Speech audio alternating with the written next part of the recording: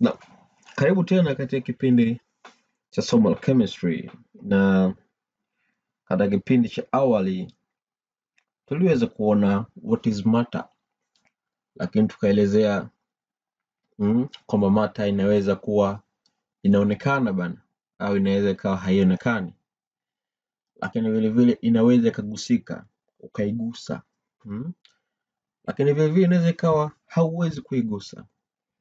Lakini tukasema ya kwamba matters zinatofautiana kutokana na composition zao na properties zao.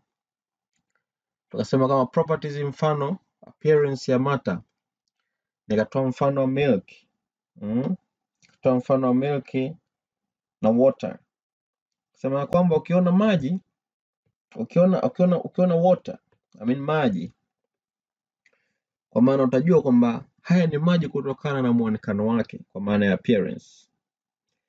Lakini ukisema we test, uyajaribu kidogo, vile utafeel ladha ya maji,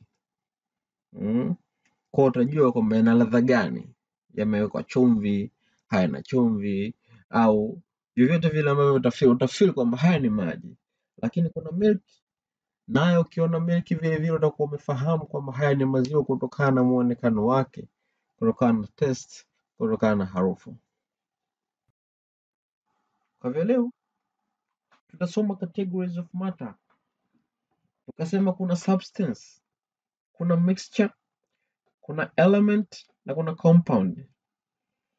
Matter can be a substance. Matter can be a substance. So matter can be a substance. So what is a substance? Substance ni nini bana? Tunaposema substance ni nini?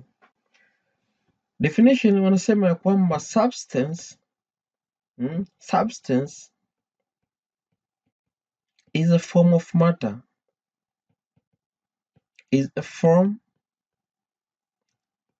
of matter ambayo ina nini bwana? Has a definite kwenye mabana constant composition, constant composition and distinctive properties.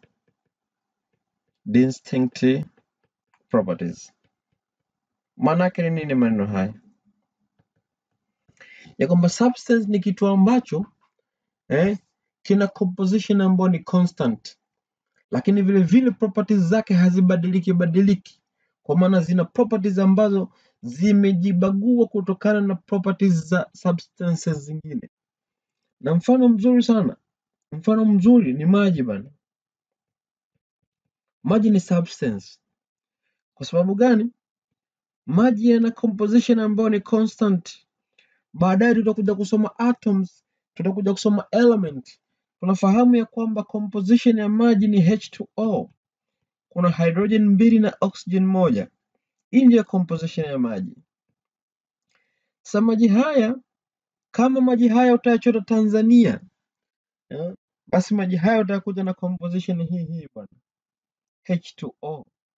Lakini ukienda kwa jirani zetu Kenya, maji vile vile utayakuta na composition ya H2O.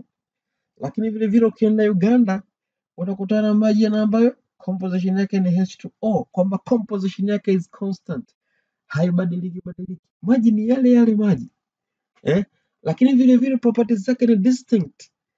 Ni properties ambazo zimejibagua kutokana na properties za vitu vingine. Mfano maji tunayafahamu kwamba maji ni colorless, hayana rangi bana. Maji ni colorless.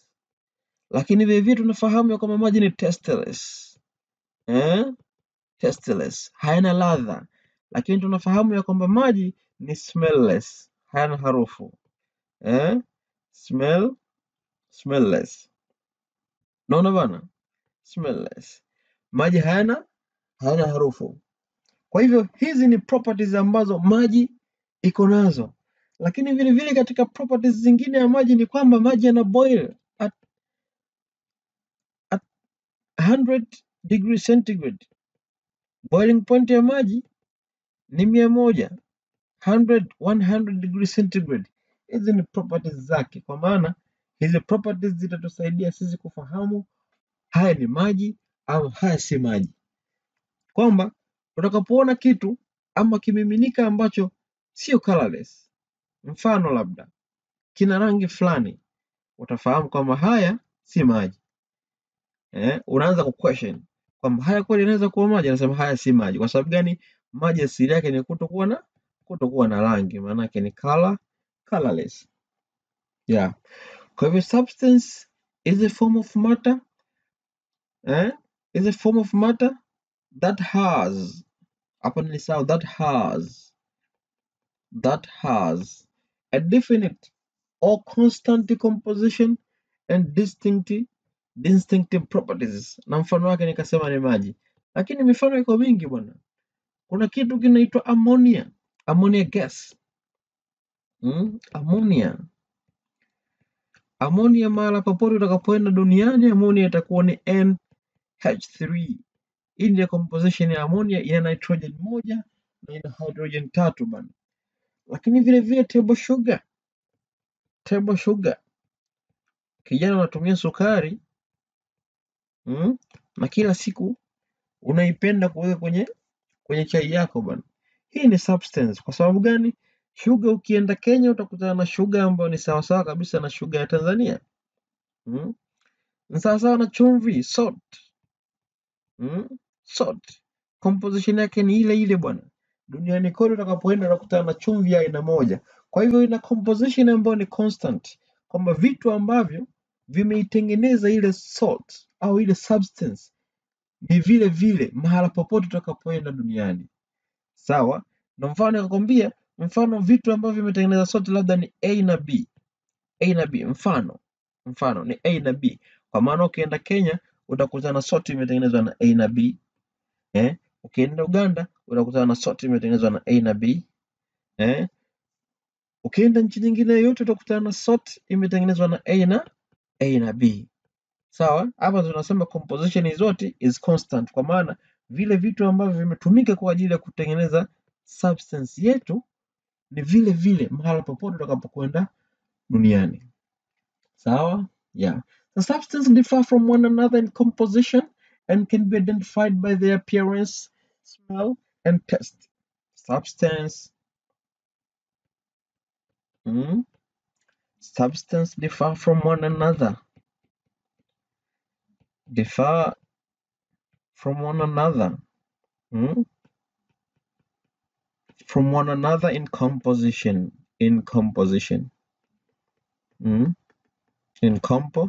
Composition, and can be identified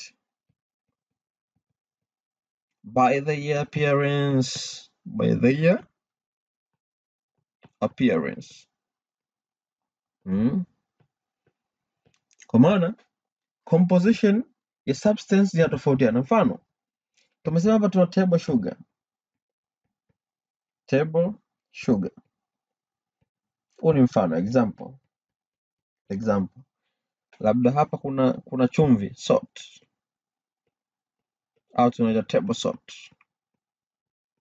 salt. Mfano, natumia mfano. Table sugar tuseme labda imetengenezwa na A na B. Sawa? Table salt imetengenezwa na A na B mbili. Sawa? Composition ya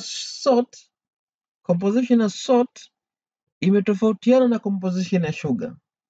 Kwa sababu gani? Kwenye sugar kuna A moja na kuna B moja. Kwenye salt kuna A moja na kuna B mbili. Kwa maana hivi ndio vitu ambavyo vimetumika kwa ajili ya kutengeneza nini? Kutengeneza salt. Kuna A moja na kuna B mbili. Sawa? Sasa kwa sababu hapa kuna A moja na B mbili, maana yake hii itakuwa tofauti na hii bwana table sugar ambayo ina A moja na B moja. Kwa hivyo composition ya table sugar sio sawasawa na composition ya salt, na ndio maana inafanya substance hii sugar isiyo sawasawa na substance sort. Ndio tunasema substance differ from one another in composition, kwamba substance zinatofautiana from one another kulingana na ule mkusanyiko wa vitu ambavyo vimetumika kwa ajili ya kutengeneza hizo substance. Kwa hivyo ukienda kwenye maji labda water, sio sawasawa na milk. Kwa sababu gani? Vitu ambavyo vimetumika kwa ajili ya kutengenezea milki sio sawasawa na vitu ambavyo vimetumika kutengenezea nini? Kutengenezea water. Mfano, water inaweza ikawa labda imetengenezwa na kitu C na kitu D. Ukaja kwenye milki utakuta imetengenezwa na kitu D na kitu E.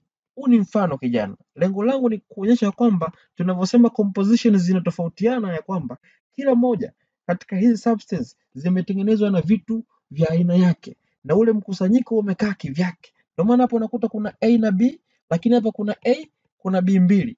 Panapokuwa na tofauti kidogo tu, basi hizo substance zinakuwa tofauti. Unaona hapa kuna B moja, hapa kuna B mbili. Kutokana na hizi B kuwa mbili, imefanya table salt kuwa sio sawa na table sugar.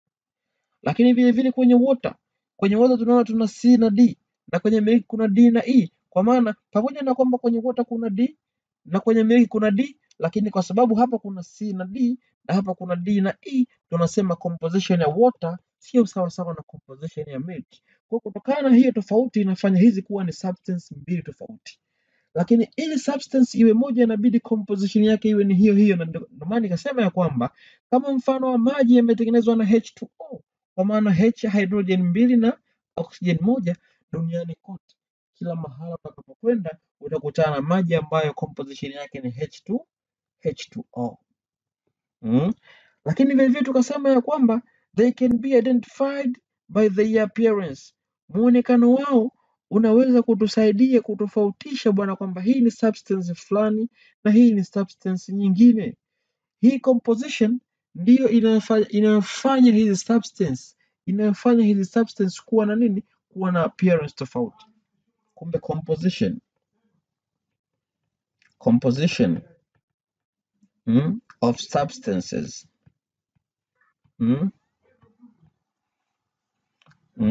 composition of substances make them to appear different. Kwa maana ile composition ya zile substances zetu ndio inayofanya ziwe na muonekano tofauti. Hiyo ni substance bwana. Kwa hiyo is a form of